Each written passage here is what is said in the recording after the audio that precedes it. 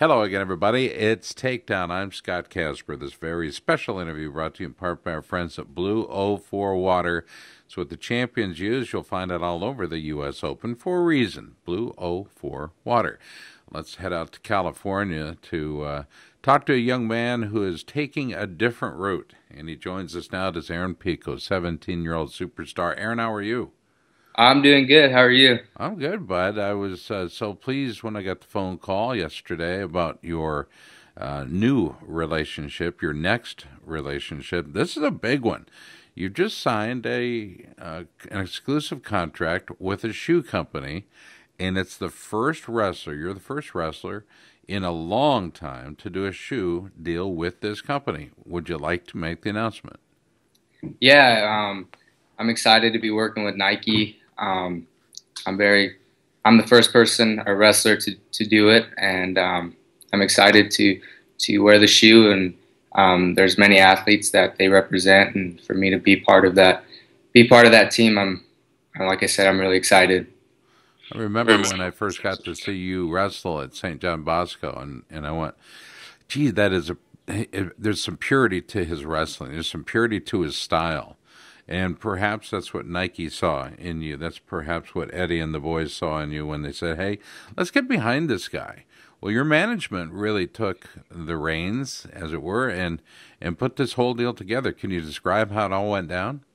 Yeah, I'm very fortunate to be working with some great people.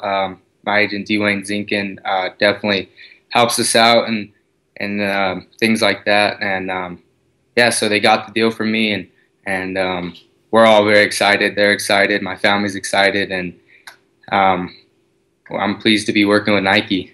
It's a very simple thing to do. Just draw a little swoosh on anything, and then your signature. So I would imagine that's your new signature. Yes or no?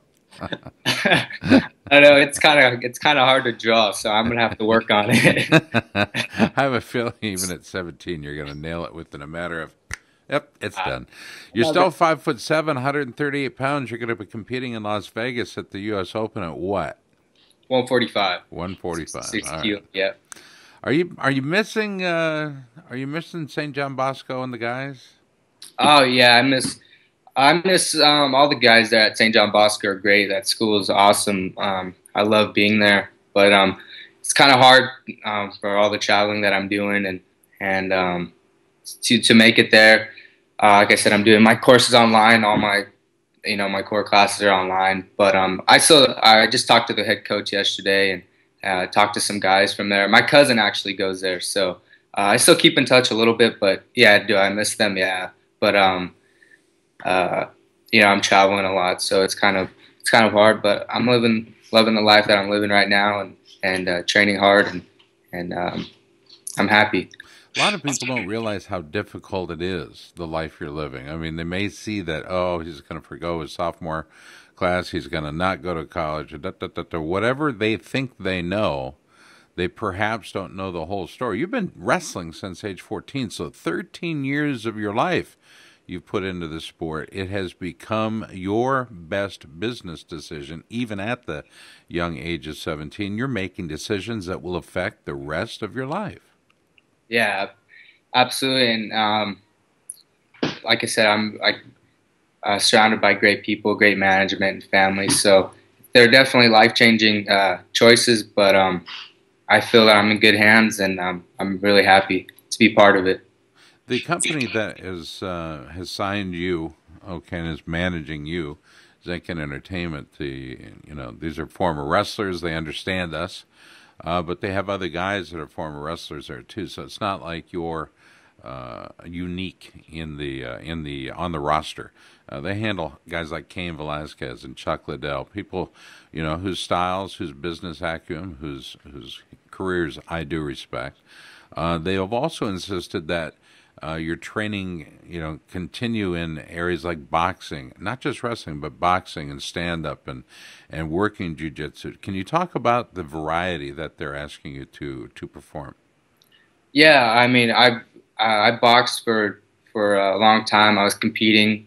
I had like 23 fights in boxing. I was traveling a lot and competing. So I'm familiar with boxing and a little bit of jiu-jitsu and kickboxing. So they're definitely down the road where I need to definitely work on some things. But yeah, I think when the time's right, I'm going to be definitely ready to step in the cage. Mm. When the time is right, and you just said it, when the time is right, because there was some early reports that you would be stepping into the UFC cage before 2016, and those were wild speculations, right? Yeah, definitely. It's that'd be a little too young, in my opinion. But I'm with the management company and Dwayne. They're professionals, and Bob Cook is the trainer. Um, they're gonna let me know when, like I said, when the time is right.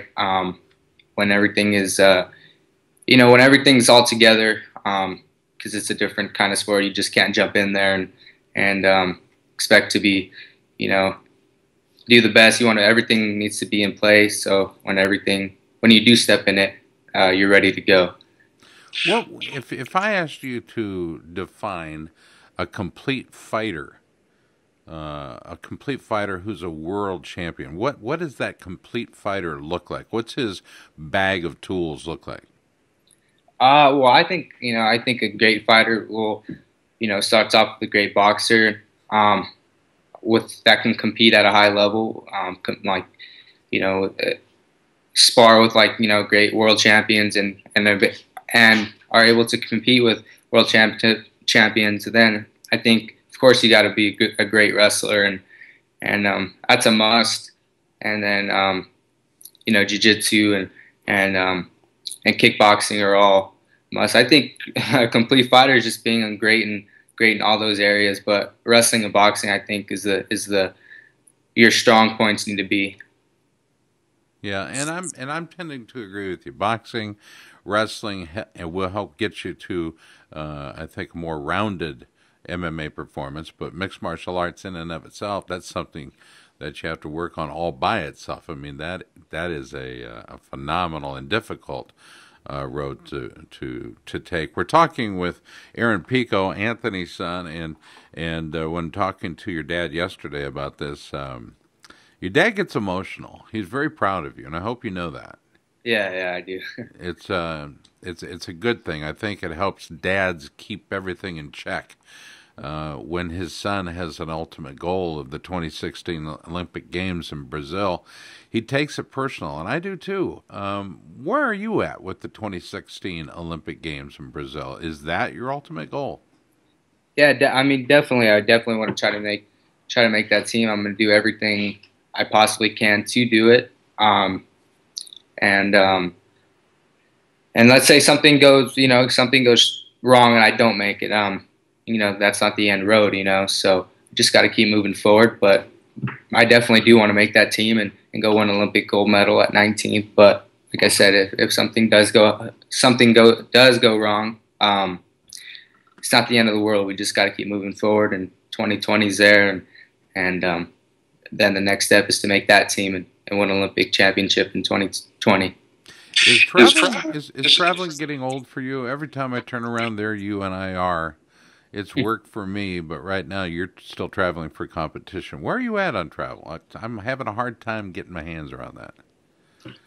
No, I love it. My coach and I are always traveling together and seeing Europe and different places. It's definitely a good time that I have. And do I miss home? Absolutely, home is home. But at the end of the day, it's just part of the sport, and it needs to be done in order to improve as a wrestler. So I love it. I'm with my coach. My dad goes sometimes, not all the time, but whenever he can. So yeah, I'm looking forward to future trips. I know I got a few trips coming up, and in the future I'm going to be traveling a lot too. So I better get used to it. I mean, you're kind of a rock star, dude. You're up there with the Justin Biebers and the Miley Cyruses, and people are getting a lot of visibility for a lot of different reasons. You, obviously, for doing things well.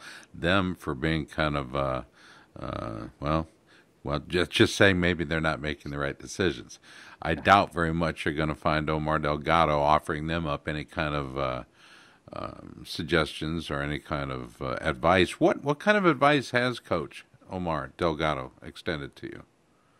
Oh, I can go to Coach Omar for everything. He's a great person and great guy. We always talk, and he says that you're doing good, and stay humble. God is with you. That's one thing he always tells me, and I love Coach Omar. I love being with him. Whenever I'm around him, I can talk to him and I feel at home with him, especially there at St. John Bosco, and he's a great guy, and I'm happy to get to know. I'm happy to know him. Bob Cook, one of your MMA trainers, told MMA Fighting's Dave Meltzer, buddy of mine, that you are like someone from a different world and the greatest MMA prospect he's ever seen. He champions the way you hold your hands and the way you throw your hands. I think these are very strong observations from a guy who I respect a great deal.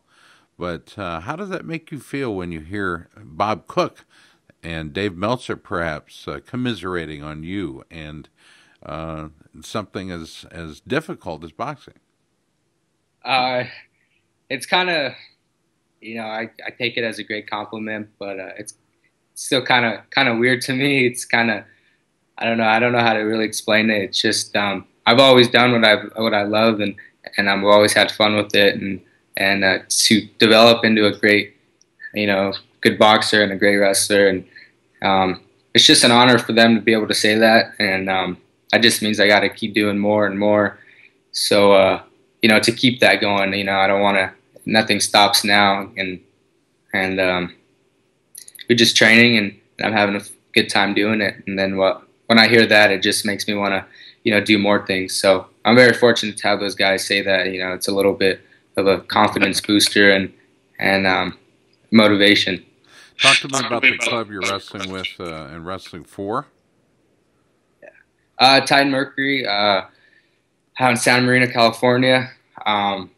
It's a great club. We're doing big things. Andy Barth is definitely a great guy, and helping us out with Tide Mercury, and we're looking. We look like a strong team, and we're going to do some good things at the U.S. Open.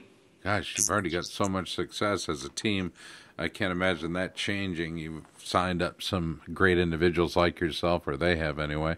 Brian Reed Beato for the Register said January 13th, Aaron Pico is on the cusp of history. Well, with this news of you signing with Nike, my friend, I think you passed the cusp. I think you are making history. My challenge to you, your father, your mother, your coaches and everything, keep it real as you are. Dude, it's just stunning to watch how this is all unfolding. Congratulations. And I know there's some people that you probably want to say hey to and perhaps extend a thank you to. Who are those folks?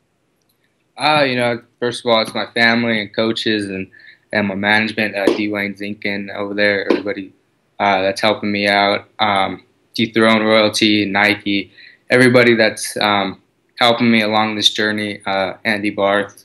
I can't thank you guys enough, and I'm looking forward to the future. It's gonna be a fun journey for sure. Got a lot of love in there, don't you? Yeah, for sure. I mean, I can't do without the team.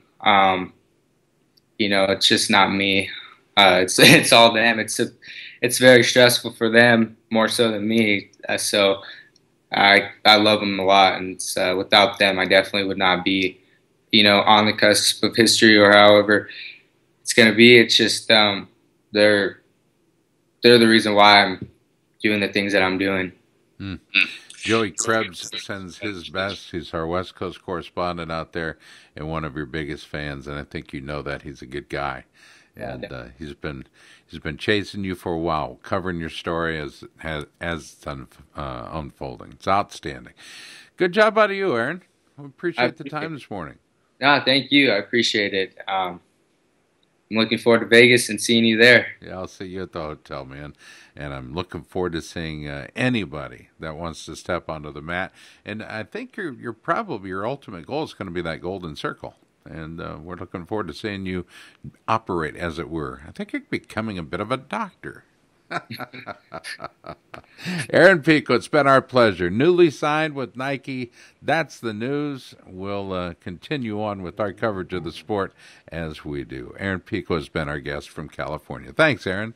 I appreciate it. Thank you.